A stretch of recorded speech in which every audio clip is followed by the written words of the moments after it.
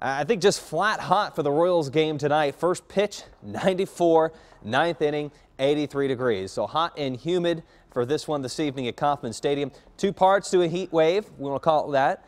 Daytime temperatures, nighttime temperature. We don't cool off that much overnight. Lows are going to be in the 70s mainly, maybe an 80, but mostly in the 70s. Here's how the highs are shaping up for tomorrow. 90 to 95, 96 degrees. And here in Kansas City, about 94 to 95 there across the metro in any one location. And we could see the highs, popping up to around 95 or 96 and feel like conditions are going to be even hotter than that.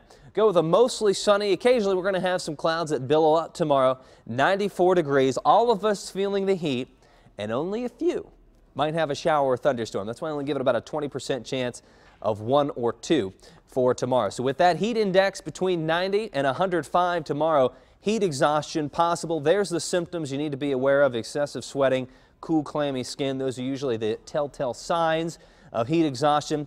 If you feel those, you need to get indoors and drink some water. Get in the shade and the air conditioner. That heat's going to go all the way through the weekend. About a 20% chance of a thunderstorm, so that's a low chance.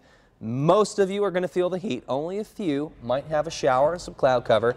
The highest chance of rain and storms, I think that comes in next Tuesday and Wednesday, so you have to mark that down. You're probably going to have to water your lawn this weekend. I know I will be.